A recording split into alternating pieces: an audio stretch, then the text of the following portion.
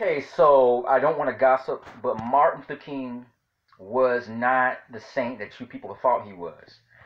He did some pretty evil things, and it will be revealed by 2027.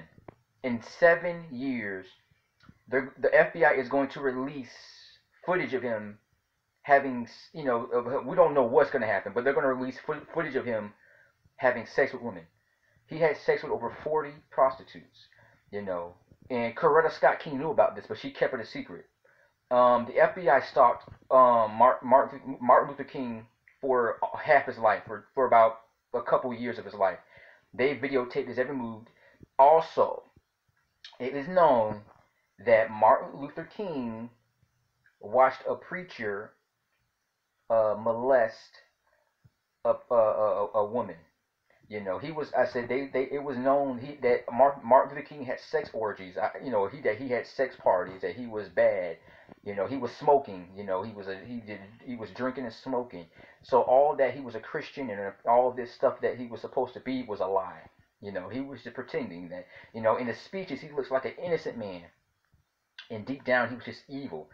Which everything is gonna. We don't know what they're gonna. They have the file reports. Everything is gonna be released in 7 years, unless they change it. I hope not.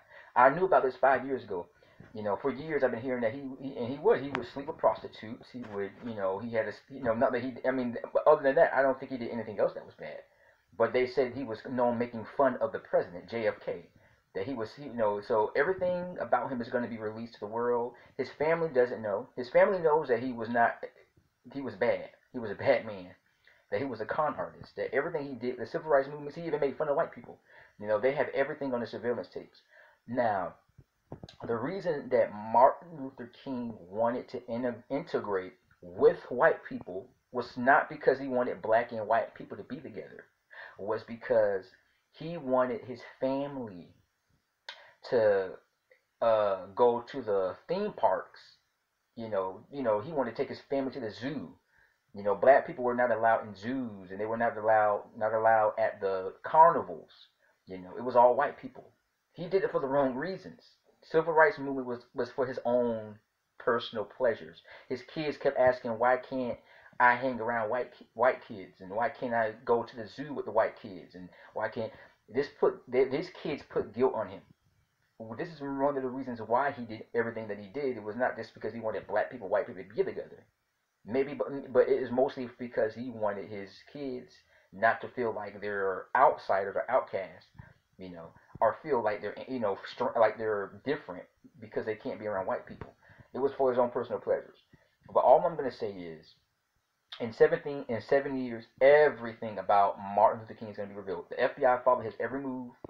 They got video recordings of him having sex with women, and who knows what else they have about him. He did some pretty evil things.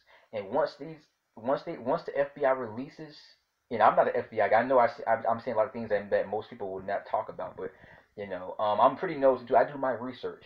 I'm not an FBI, but I do my research. I'm a black guy who does his research. But in 7 years, everything's gonna come out.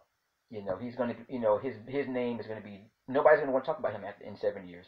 People know about it now, but nobody's gonna want to. The movie Selma actually kind of gave it away. That there was a scene where Coretta Scott confronts her husband Martin Luther King and asks him. She asked him, did he have sexual relations with the woman when he was making those noises, or he was just playing with himself? He said no. He denied it, and he said that he was just pleasuring himself, that he did not have sexual relations with those women, that it was all fake. Everything's going to come out in 7 years. 2027, it's all sealed up now. The government has the files, and I cannot wait to get to them. In 7 years, the whole world's going to know who he was, that he was not innocent, that he did have a lust for prostitutes. And it doesn't make him a bad person. He just had a lust, but he did some pretty freaky things, though. It wasn't he had sex with a prostitute. He had sex with over 40 prostitutes, and he also had sex parties. A lot of weird stuff that he did. Mr. J here, peace.